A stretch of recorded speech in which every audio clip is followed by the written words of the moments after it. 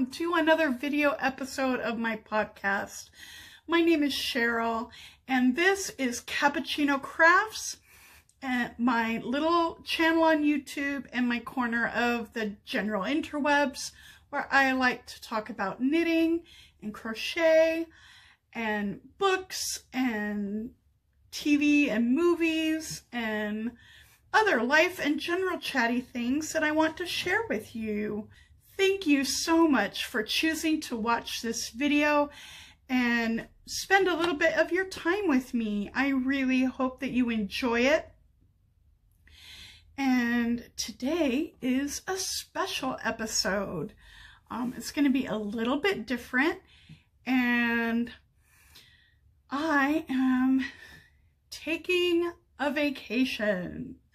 Yes, an imaginary virtual vacation, if you will,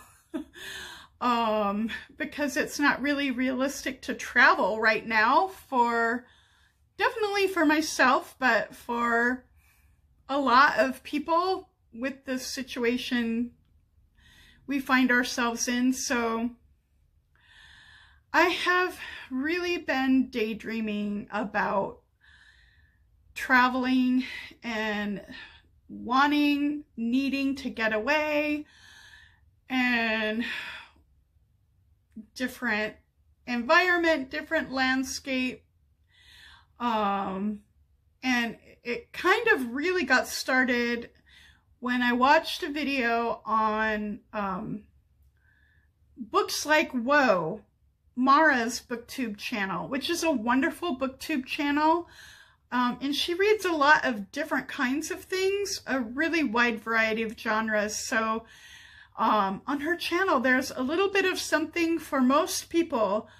And she's just a great personality in her videos too. So she made a video about basically books to travel with, books to take you on an armchair vacation, which I know I needed, and maybe you need too. So I am encouraging you, if this sounds like a wonderful idea, please, I hope you will also plan and go on your own virtual imaginary vacation wherever you dream of going, whether it be a real world or whether it be a magical or science fiction or future or past historical fiction world. Anyway, yeah, so that really got me seriously thinking and daydreaming and wanting to travel so much. And I started thinking about, well, maybe where would I want to go? What books might take me somewhere? Because definitely for this project, you need a book with a very, very strong sense of place and really evocative descriptions and details that can help put you in that different environment. So I started compiling a list. I did some internet searches and looked through my Goodreads, want to read, and the areas I was most interested in traveling to were somewhere in Europe, because I have always fantasized about traveling around Europe. I would really love to see Paris. I would really love to see, just in general, like Italy and France and just all around. There's so many, and also England and Scotland and Ireland I'd love to go to. So kind of in that broad region, or Japan, because I have been collecting in my Goodreads want to read some Japanese fiction because I haven't really read any, but I've been very curious about starting to explore Japanese fiction.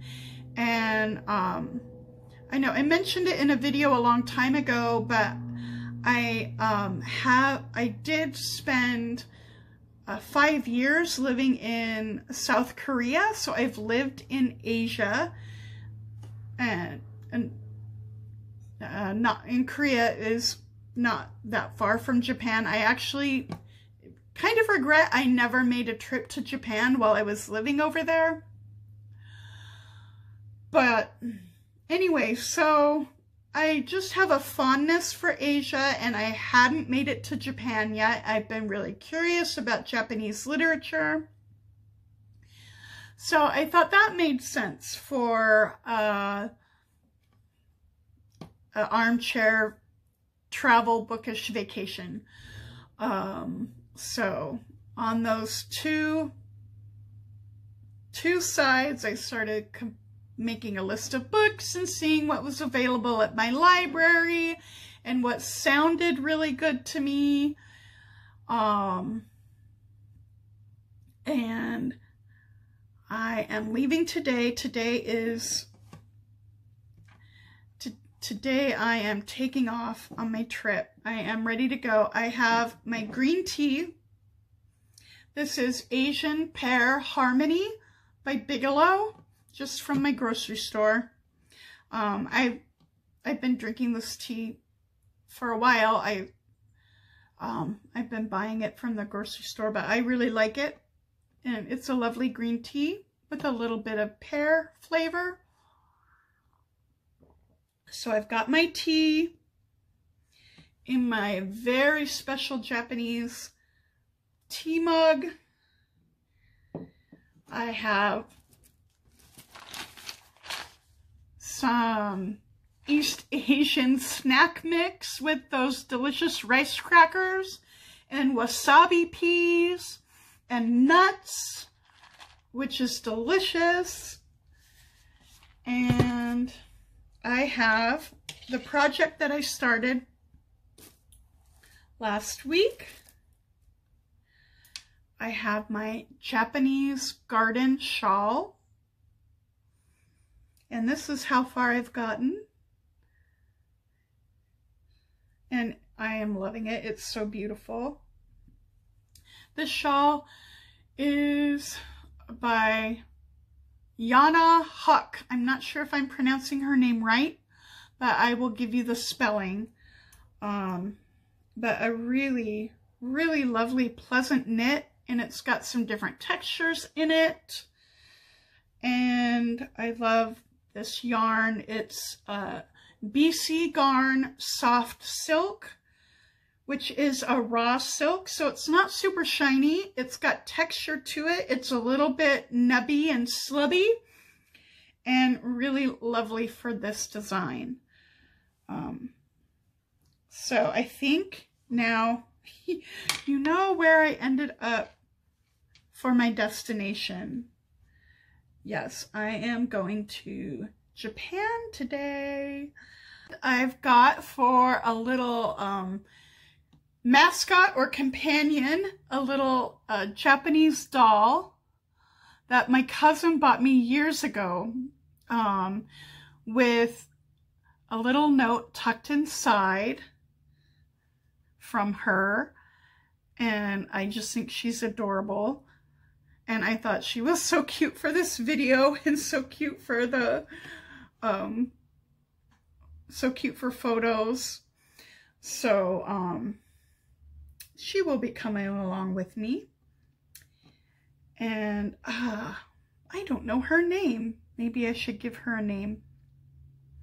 Anyway, she's a little bit broken.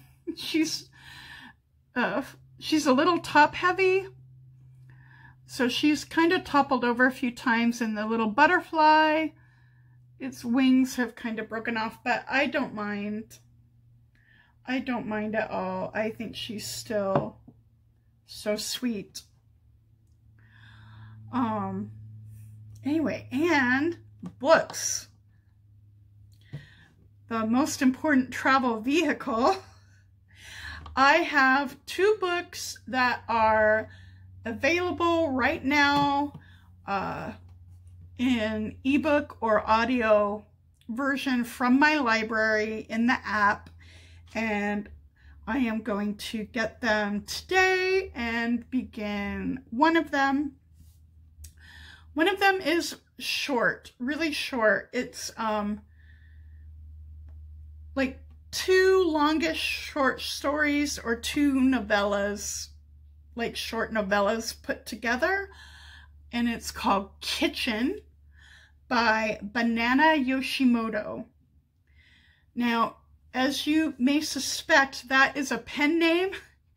It is not the author's actual name, but it is a pen name she uses. But she is actually a very, very well-known author that writes more novels, maybe a different style of novel. I don't know. This is the first thing I've ever read from her, but she also has a lot of famous novels under her own legal name, and I can't remember what her actual name is, so I'm not going to try and mess it up and tell you the wrong one. And the other is a longer novel, and it is A Tale for the Time Being by Ruth Ozeki. And it is kind of, part of it is in Canada and part of it is in Japan. And it's, anyway, I am excited to try that. There is, I think, going to be a little bit of time jumping and timey-wiminess, which I think sounds very fun. I think there might be a little bit of fabulism going on, not quite realistic, which I am totally game for. And so, yes, another sip of green tea.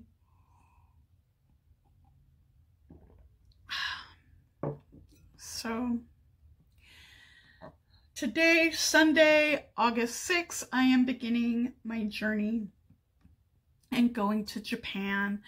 I wonder, where would you like to go? What kind of virtual vacation would you plan for yourself? And if this sounds like a fun idea to like choose a book or two and try and get yourself in a mood, in an atmosphere for a different place, a different part of the world, a different landscape, different architecture. Where would you want to go? And if that sounds like fun, I hope that you will do it. Because I think we all need a vacation. We all need to travel a little bit. I really hope that you will tell me about it in your comments, where you want to go, maybe what books you are interested in reading to take you there, and anything else. What food you might want to eat, or what music you might want to listen to. I do think I want to make a playlist of some music to also be more immersive and enhance the experience. Please travel safe and take a map, chart your course, and happy travels. See you next time. Bye-bye.